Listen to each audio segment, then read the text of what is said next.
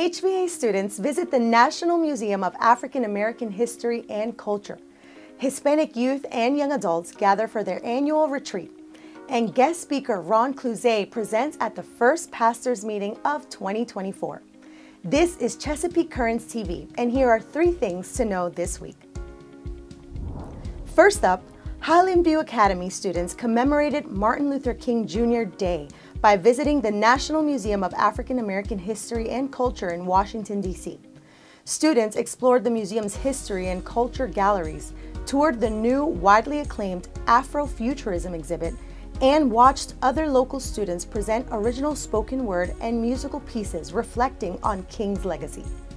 Next, 120 youth and young adults gathered at Mount Etna Retreat Center from January 12 to 14 for Chesapeake's annual Hispanic Youth Retreat.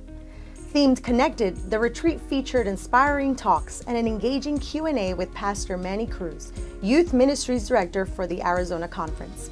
Attendees enjoyed a variety of activities, including arts and crafts, a scavenger hunt, and talent show. The retreat concluded with a season of prayer and a call to action for the youth to lead and serve in their local communities.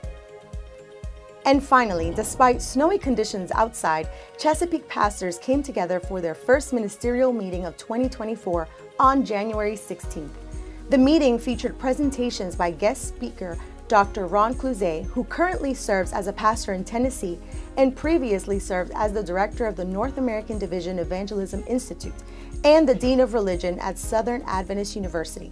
Dr. Clouzet's presentations emphasized the significance of a vibrant prayer life for spiritual leadership. For more information on these stories and for the latest Chesapeake Conference news, visit our website, ccosda.org. Thanks for watching. We'll see you again next week.